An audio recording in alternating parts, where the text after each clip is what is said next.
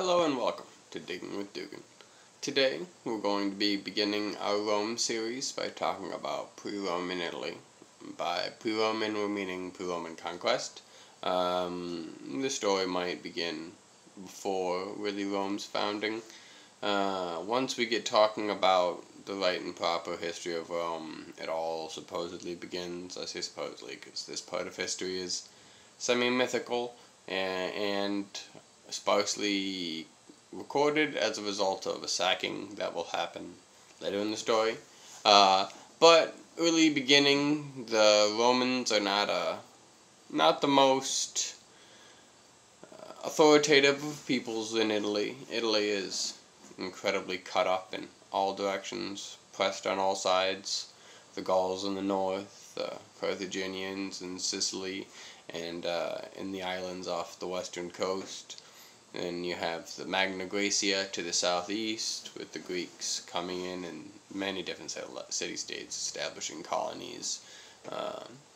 You have the Latins, of course, the Samnites, the Etrurians, the Etruscans, the Boii, all sorts of different groups of different languages and ethnicities populate Italy, none of which really get along with each other.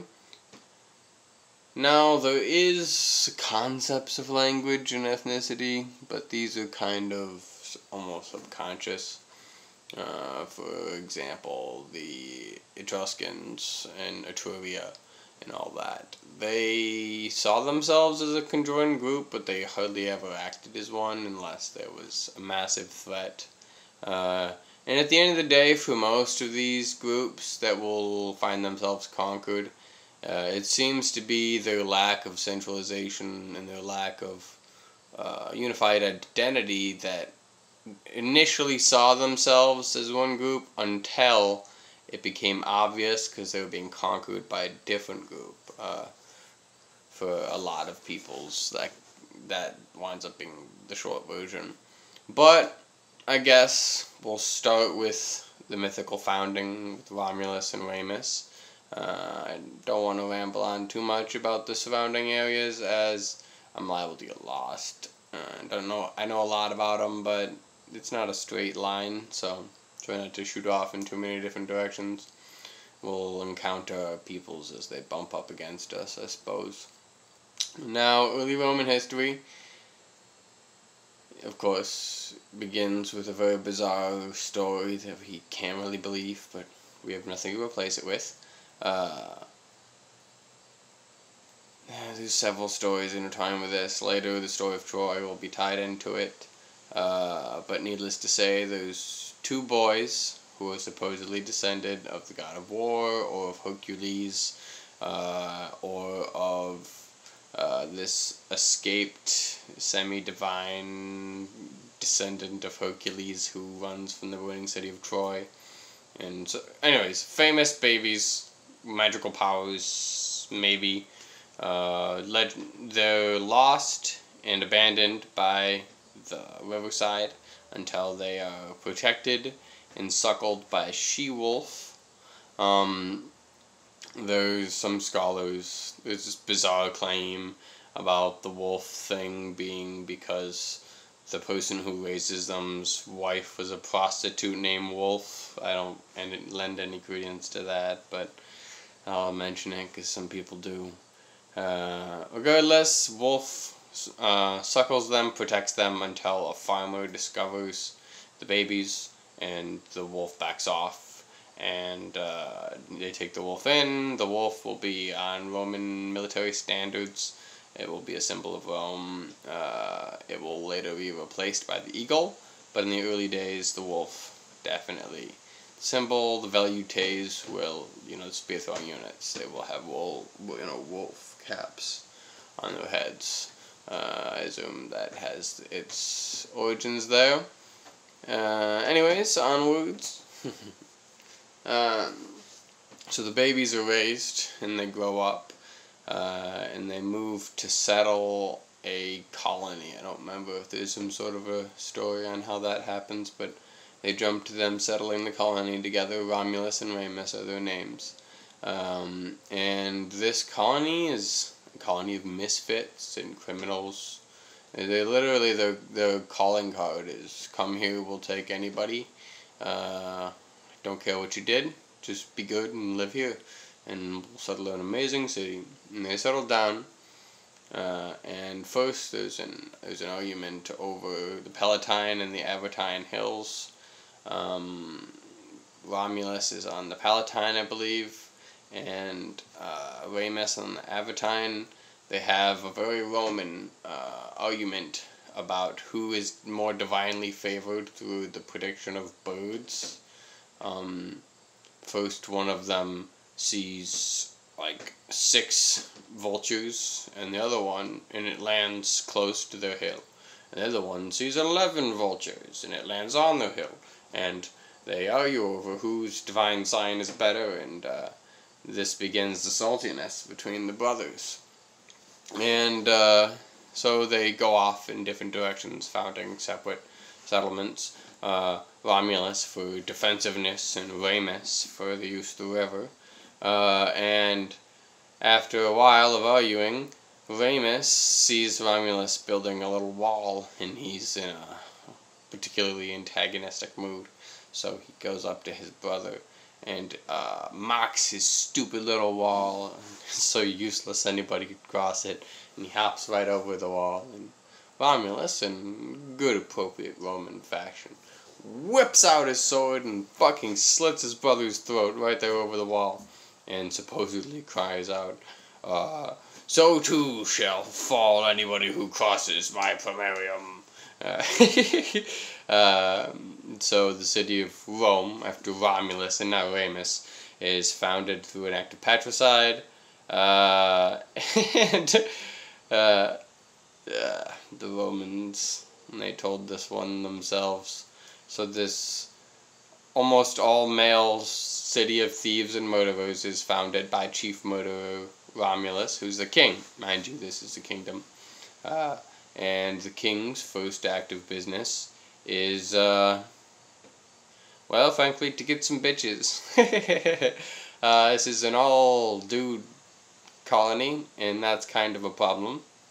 So he goes around propositioning the local communities for wives, but none of them will give them any wives, because it's the colony of crooks and thieves and murderers and criminals. And didn't you just murder your brother?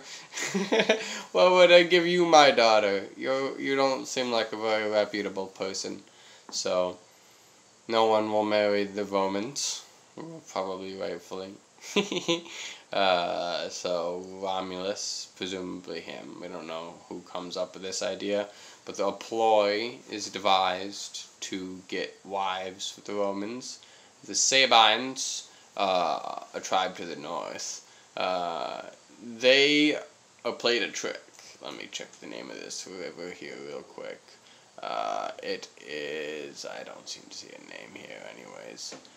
There's a river, it runs through, it's past Rome, and it connects the Roman territory to the Sabine territory. And the Romans take a ship up that river, and they set up shop inside of the territory of the Sabines. And they basically, it's all tailored for women, to attract young women who want to buy jewelry and dresses and wedding gowns and, blah blah blah. And they wait until there's a suitable amount of women, they're browsing and buying, and at the sound of signal, they grab all the women and they throw them on the ship and they sail away as fast as they can. Having just stolen a bunch of women. The Sabines, of course, don't take kindly to this. The brothers and husbands and fathers of the abducted women take to arms, and they march to Rome, and they're fighting a battle just outside the city, which the Romans are apparently losing. It takes a supreme amount of time to get there, not quickly, but because, I say that, because when they arrive, supposedly when the Romans are losing and the battle's at its peak, the Sabine women, the captives, come running out holding their rape babies and beg their fathers and brothers to stop killing the fathers of their children, because no matter who wins this conflict, there will be orphans. And so Rome is formed through successful kidnapping of a bunch of women who were basically not saved in time. And so, as a circumstance of the failure to save them, they begged for the war to end. And it's kind of messed up. This is the story the Romans told about themselves. So, yeah. We'll be talking about the Romans because they will become the most prominent people in the world. We really can't avoid talking about them. And the truth is, most of the stuff we say about everybody else we get from them, or through them, or has been edited by them because they were conquered by the Romans. So, gotta talk about the Romans, despite them being the brother murdering, wife stealing, evil bastards that they were. All nations have a rather rough beginning, as we'll see. Not that things in the late side of Rome will be all, doilies and politeness, but there'll be slightly less wife stealing later. And so Romulus is king and starts the city of Rome. Fitting place to end it. There will be other kings. There's Numa, I think is next. No, it was somebody else. No, I think it was two more before Numa. There's a Pompilia. Anyways, we have 5 kings, as the story goes. The kings are almost certainly fictional. The dates list them all as living this perfect length of time, and they're all contributed as having a well-rounded sort of personalities, which are too convenient. Some of them are certainly real, especially the last one, Tarquin the Proud. But, so yeah, no, that, still in fiction land, but not much to replace it with. Obviously, due to some of the brutal nature of these stories, I myself doubt that the Romans would make up a story in which they themselves are wife-stealing brother murderers. So, there's some truth to it. Well, this has been Digging with Dugan. Love spending time with you. Have a nice evening.